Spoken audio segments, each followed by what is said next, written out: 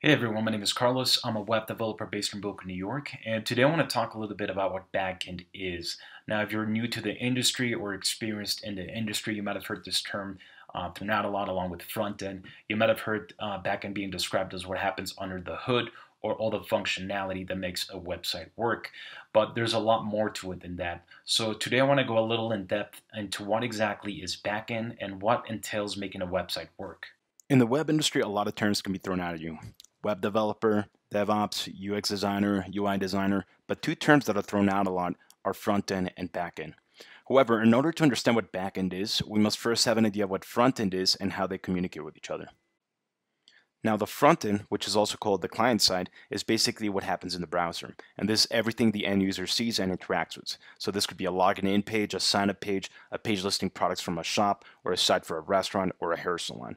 Now, the back end, on the other hand, this is what happens on the server and the database. We also call this server-side programming. And this is also the machinery that works behind the scenes. It's basically everything the end user doesn't see or directly interact with, but that powers what's happening.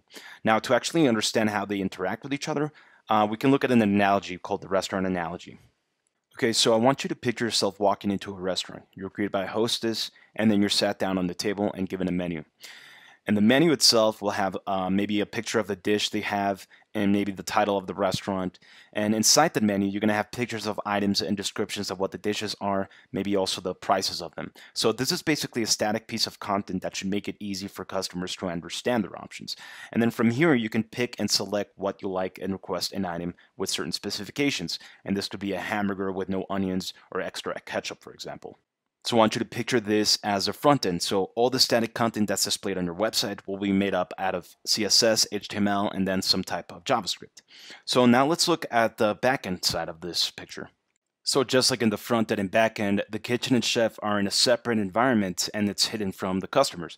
The kitchen and chef can take the order that received from the waiter, and then from there he can go into the cooler or the fridge and proceed to create the item that was requested and then cook it up and deliver it. So you can think of this as the back end, but there's one important element missing from this. In order for the kitchen and the front staff to interact with each other, there needs to be some sort of medium to communicate. So let's go ahead and see how that happens. Now, you can't just shout out the menu and expect something to happen. You need a way to communicate that order to the kitchen staff. So in order for the front end and the kitchen to communicate, the medium will be a waiter or a server that will be in charge of sending information back and forth from the customer and the kitchen staff. And waiter and waitress can help you understand the menu, answer any questions, and then take your orders to the kitchen staff. So they're basically experts in interactivity and understanding what you want to do. So in the back-end side, we can consider the waiter as a server. So with this analogy in place, we have a better understanding of how front end and back end works, but let's go ahead and take a look at this in a more practical way.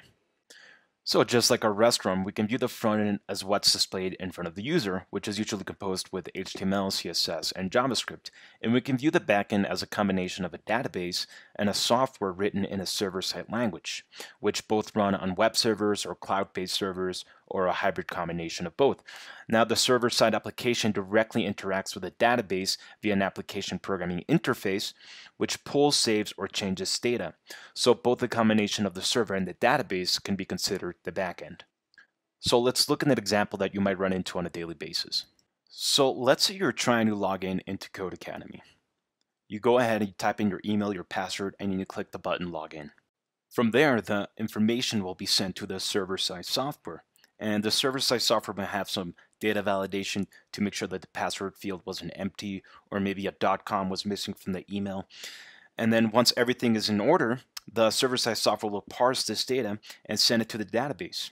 So then we can check in the database if a user with that email password combination exists. We might just run a query and look for that user. And if it finds it, then it can grab the information from that user and send it back to the server. Now that user information might be a lot of information that we don't really need.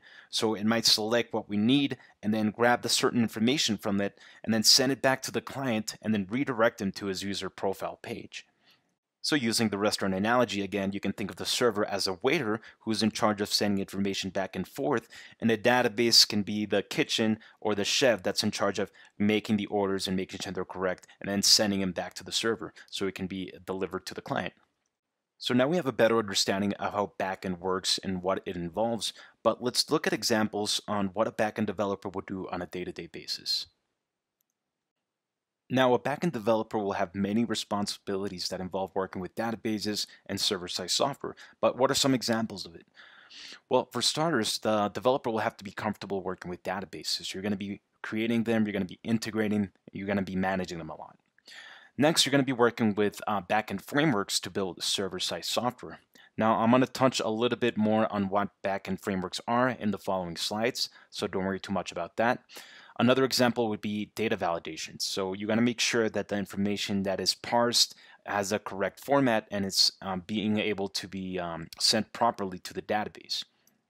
Last thing, you might want to be able to integrate user-facing elements with server-side logic. So remember that login page we had at the Codecademy site. We want to make sure that when we click that login button, that information is being set to the proper route so the server can actually retrieve it and send it to the proper place correctly. So just keep in mind these are just a few examples, and the roles of a backend developer will change varying the scalability of the application you're building and what exactly is required. So now let's look at some of the actual technologies and software that backend developers use. So in order for a dynamic site to work properly, it requires a database, or you can consider this as like the brains. So all information like user profiles or images they've uploaded or blog posts are going to be stored in the database. And some examples of the database that are quite popular are MySQL, we got MongoDB, there's Oracle, which is very popular as well, and we have PostgreSQL. Now each of them have their nicks and cracks and advantages and disadvantages, so it's up to you to decide which one is best for the application. Next, let's look into the languages. Now, for the languages, we actually have quite a few to pick from, and they're used to implement logic into web applications, so you must be familiar with a server-side scripting language. We have Ruby, for example, which is great for building complicated logic on the database side of a site. We have Python, which has an emphasis on readability and simplicity, so it's great for beginners, and it's also very powerful and works well in object-oriented designs. There's PHP, which is one of the most popular server-side languages on the web. PHP is designed to pull and edit information in the database, and it's mostly commonly bundled with databases written in the SQL language. Then we have Node, which is a program that allows the front-end JavaScript language to be used in server-side applications, mostly used with a framework called Express. And we also have Java, which is an object-oriented language similar to C++, but with advanced and simplified features. And Java is also free to access and can run on all platforms. Now, these are just a few I've mentioned. There's quite a few more that you can look into. But now let's look into frameworks. So what are frameworks? Frameworks are basically libraries of server-side programming languages that construct the backend structure of a site. So it makes it easier to write, to maintain, and to scale web applications. And they provide us tools and libraries that simplify common web development tasks. This can be like routing URLs to appropriate handlers, interacting with databases, supporting sessions and user authorization, or just formatting output and improving security against web attacks. So a few examples of the frameworks we have are Ruby on Rails, Rails being the framework that is used with Ruby. We have a few with Python, one is Django, we have Flask as well, and we also have Express, which is one of the most popular ones that is used with Node. Now, if one is interested in learning backend development, how do we actually get started?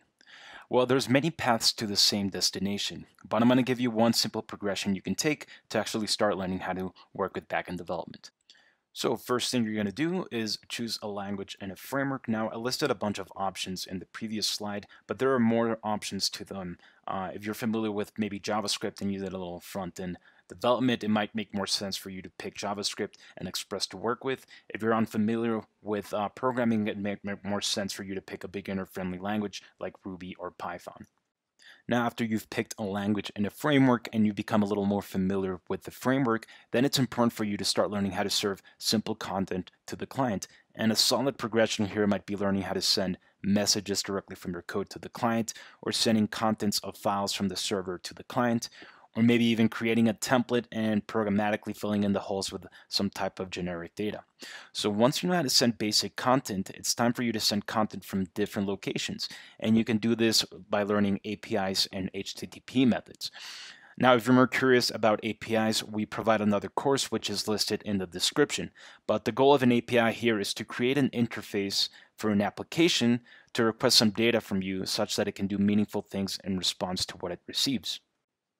Once you've learned all this, one of the last steps would be actually connecting to the database and being able to make that connection so you can actually retrieve data or update data or maybe create new data, like creating a new user, for example.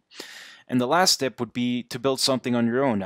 This is one of the best ways to actually learn backend development or any kind of other development you're interested in. Just try to have a project in mind where you implement both the server and a database and maybe a simple front-end logic to actually interact with it.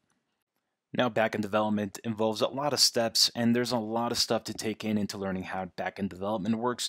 But if you're curious, we have some of the courses provided from Codecademy listed in the description. Now, with new technologies like React and Angular coming up and evolving over time, the difference between front-end and back-end kind of blend in a little bit more, but it's still important to know how they differ from each other. So hopefully this gave you a good idea of what back-end is. So thanks for watching, everyone, and join the conversation by subscribing to this channel or dropping a comment below. And if you want to take your skills to the next level, start learning at Codecademy today.